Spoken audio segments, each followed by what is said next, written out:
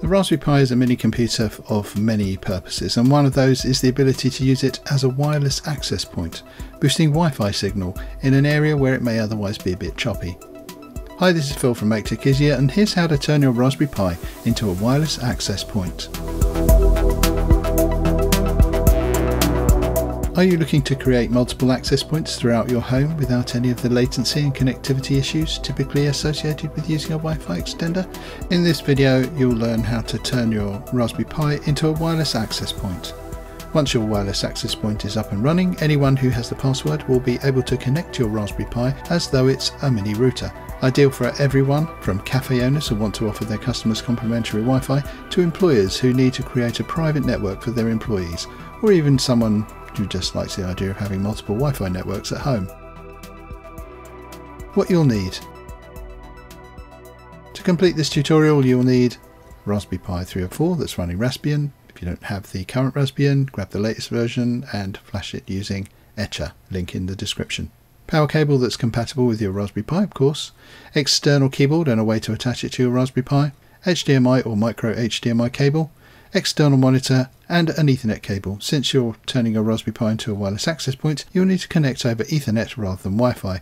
This also means it won't work with the Raspberry Pi 2 or Raspberry Pi 0 since they are missing either the Ethernet port or the wireless card. Once you've assembled your tools, it's time to create your own Wi-Fi hotspot.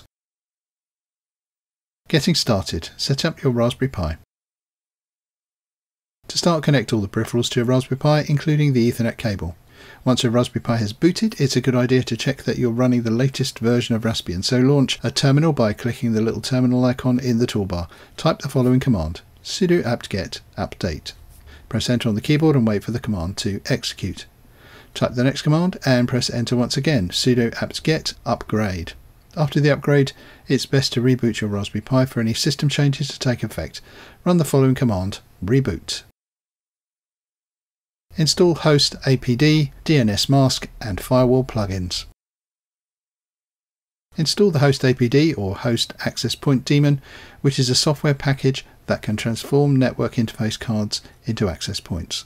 To install HOSTAPD on your Raspberry Pi, open a terminal and run the following command: sudo apt-install hostapd.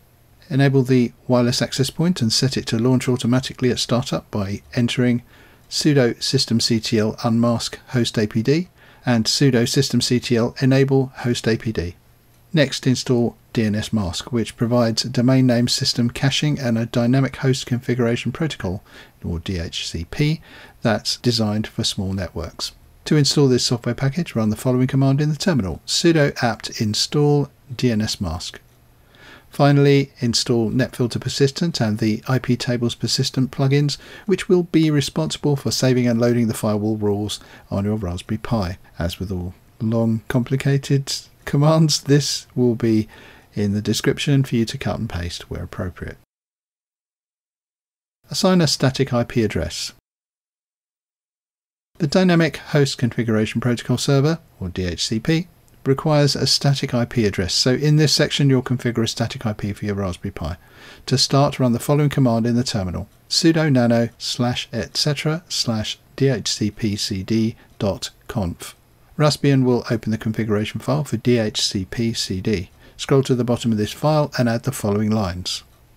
These will be available to cut and paste in the description. Save your changes by pressing Ctrl-O, followed by Enter, followed by Ctrl-X to quit Nano. Enable routing. Your Raspberry Pi access point is now running its own standalone wireless network. However, if you want to allow clients to access computers on your Ethernet network, then you'll need to enable routing.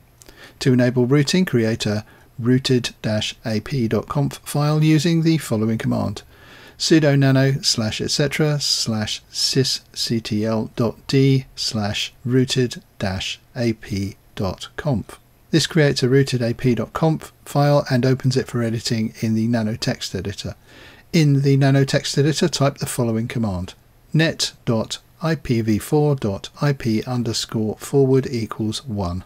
Save your changes by pressing Ctrl-O, followed by the Enter key, followed by Ctrl-X to quit Nano. Now you can add a new firewall rule to your Raspberry Pi by running the following command: sudo iptables-t nat-A postrouting-o-etho-j masquerade. Finally, use the netfilter-persistent to ensure your new rule gets loaded at startup. Sudo netfilter-persistent save. Configure your DHCP and DNS services. The dnsmasq package provides a default configuration file, but we don't need all the options included in this file. To make things easier, rename dnsmasq's default configuration file and create a replacement file that's completely empty. Then open this new dnsmasq.conf file in the nano text editor and add only the configuration options we actually need.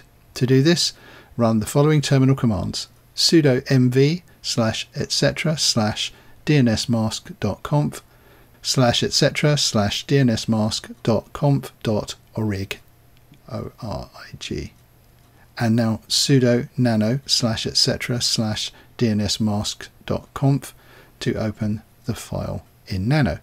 Add the following configuration options. This will be available in the description for you to cut and paste. Save your changes by pressing Ctrl-O followed by the Enter key followed by Ctrl-X to quit nano. Create a network name and password. Now you have to configure your wireless access point by editing the HOSTAPD configuration file. To open this file for editing, run the following command: sudo nano/etc/hostapd/hostapd.conf. Here you can add some information about your wireless access point, including giving it a name and securing it with a password. To help protect your access point, your password should be 8 characters or more and feature a mix of letters, numbers and symbols. The example we give here creates an access point called network name with a password of passphrase, but you can make sure to use something more secure for your own network by changing these. In fact, I changed mine to Raspberry Wi-Fi with a password of monkey fighting snakes 67. And why not? Save your changes by pressing Ctrl-O followed by Enter followed by Ctrl-X to quit nano.